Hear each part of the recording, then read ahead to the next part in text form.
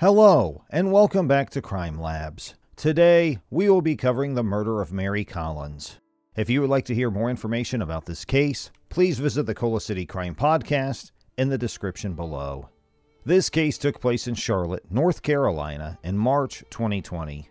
If you remember, this is when COVID-19 hit the U.S. and the world shut down. The governor of North Carolina issued a stay-at-home order. During this time, Mary Collins went missing, and her grandmother, Mia Alderman, immediately knew something was wrong. Mary was 20 years old, but she had a rare genetic disorder called 22q11.2 deletion syndrome, caused by a missing section of chromosome 22. Due to this disorder, Mary had a cleft palate, which was repaired at age 3, and had a lingering speech impediment. She also needed help with daily activities and did not drive. She had a close relationship with her grandmother, loved music and photography, and loved to make people happy. On March 28th, Mary's friends, Lavi and Kelly, ordered an Uber for her. Lavi and Kelly attended high school with Mary and were in a relationship. They preyed on Mary for months, making Mary feel like she had adult friendships and like she was valued. Lavi posted photos on their social media account of Lavi, Kelly, and Mary together. Mary's grandmother was getting increasingly worried as Mary's phone was off and she hadn't heard from Mary. She went to Lavi's apartment to find Mary, but Lavi told her that Mary left around 11 a.m. She began yelling for Mary, afraid she was in the apartment, and she began looking around the front room of the apartment before Lavi told her to leave. She looked around outside, continually calling Mary's name, and called 911. The 911 operator instructed Mary's grandmother to go home and told her they would send police to the apartment. She complied and went home, trusting the police would bring Mary home. The officer went to Lavi's apartment, knocked, and did not receive an answer, so they left and filed a missing persons report. Detective Gaskin was assigned to the case. He reached out to Mary's grandmother, who told the detective about Mary's disability, but Detective Gaskin said he wouldn't be going to the apartment that day. Mary's grandmother took matters into her own hands and called the apartment manager, who allowed her to look at the camera footage. The apartment manager was told to stop searching the camera footage by police until they obtained a warrant. Mary's mother also visited the apartment and requested to look inside.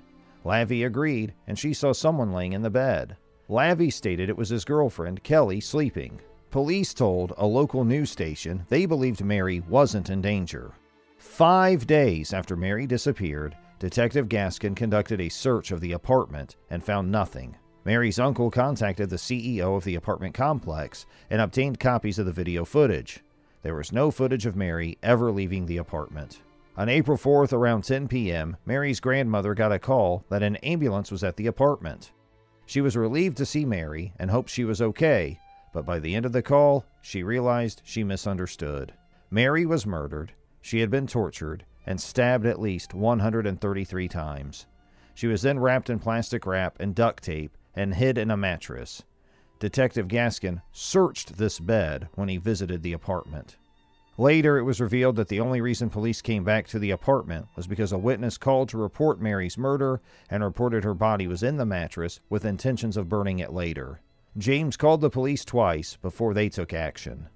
Lavi, Kelly, and another friend, America, who helped with cleanup, were all arrested and are currently awaiting trial.